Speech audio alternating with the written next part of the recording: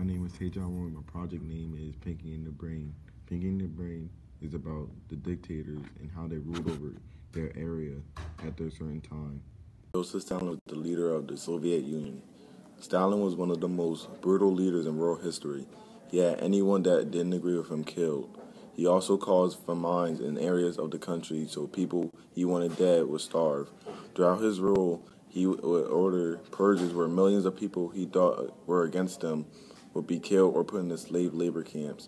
Historians aren't sure how many people he had killed, but they estimated between 20 to 40 million. At the start of World War II, Stalin formed an alliance with Adolf Hitler in Germany. However, Hitler hated Stalin and the Germans did a surprise attack on the Soviet Union in 1941. After that battle, Stalin joined the allies of Britain and the United States. After a terrible war where many died on both sides, the Germans were defeated. After World War II, Stalin set up puppet governments in the Eastern European countries that the Soviet Union had freed from Germany. These governments were run by the Soviet Union. This started the Cold War between the two world superpowers, the Soviet Union and the United States. His dictatorship ended when he died on March 5, 1953. Benito Mussolini was the dictator of Italy. He was also the leader of the Fascist Party. The Fascist Party became popular with the people of Italy, and Mussolini began to grow in power. In 1922, Mussolini and 30,000 black shirts marched to Rome and took control of the government. By 1925, Mussolini had total control of the government and was established as the dictator. He became known as El Duce, which means the leader. Once in control of the government, Mussolini looked to build up Italy's military strength. In 1936, Italy invaded and occupied Ethiopia. Mussolini thought that this was only the beginning. He felt that Italy would soon rule much of Europe. He also allied himself with Adolf Hitler and the Nazi Germany in an alliance called the Pact of Steel. In 1940, Italy entered World War II as an ally of Germany and declared war on the Allies. However, Italy was not prepared for such a large war. Early victories became defeats in the Italian army became spread out across a number of fronts. Soon, the Italian people wanted out of the war.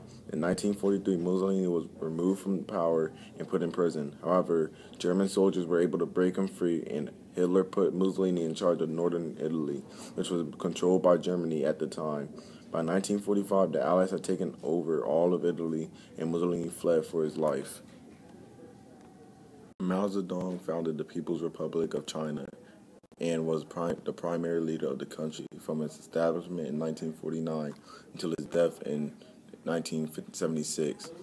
Mao also led the Communist Revolution in China and fought against the Nationalist Party in the Chinese Civil War.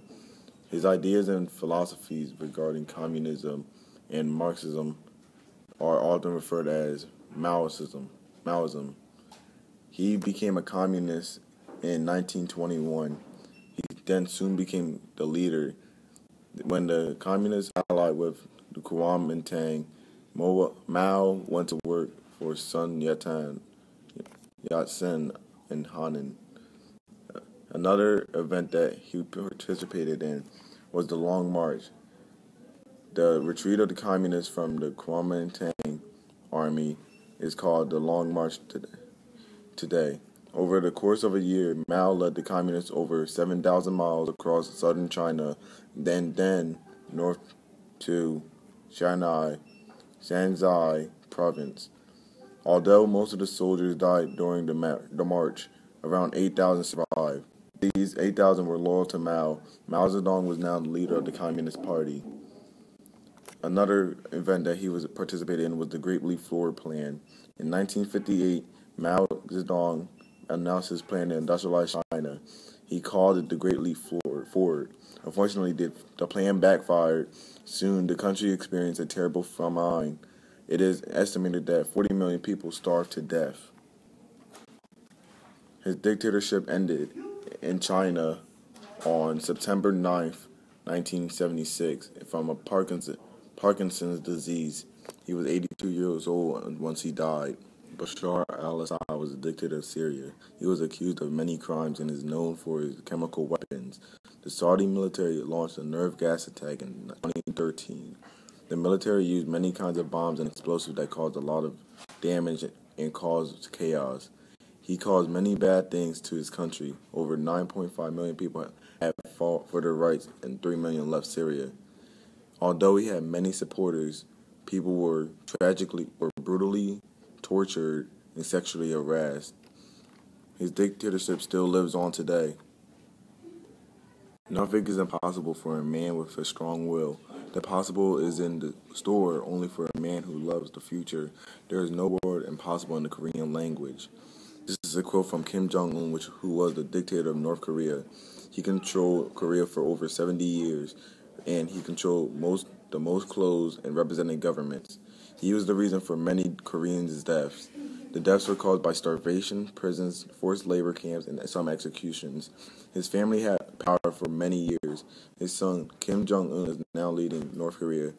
Kim Jong-un is carrying his father's ways and philosophies with him right now. Women make up one half of our society. Our society will remain backward in chains unless its women liberated, enlightened, and educated. This quote is from Saddam Hussein, who was the dictator of Iraq. He spent 24 years as Iraq's dictator. He was responsible for many atrocities, such as different kinds of torture.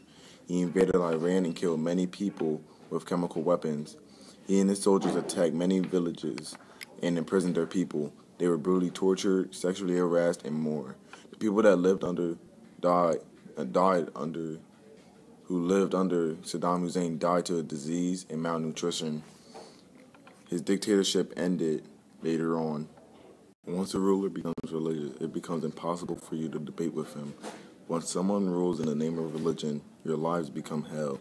This quote was by Muammar Gaddafi, who was the dictator of Libya. Gaddafi first led people in a riot at the age of 18. Gaddafi was in power for 42 years. He started his dictatorship by demanding to shut down American and British military bases and getting more oil from foreign countries. In December 1969, Gaddafi put laws in criminalizing political dissent. In 1970, he expelled the remaining Italians from Libya and emphasized what he saw as the battle between Arab nationalism and Western imperialism. In these early days, Gaddafi sought to orient Libya away from the West and towards the Middle East of Africa. He involved the Libyan army in several foreign conflicts, such as Egypt and Sudan, and the bloody civil war in Chad. In the mid-1970s, he published his first book called The Green Book, which explained his political philosophy. Later on, Gaddafi had appointed himself or close family and friends to all positions in power, and the corruption and crackdowns on any kind of civic organizing meant much of the population lived in poverty. Meanwhile, Gaddafi and those close to him were amassing fortunes and oil revenue, while the regime murdered those it deemed as dissidents.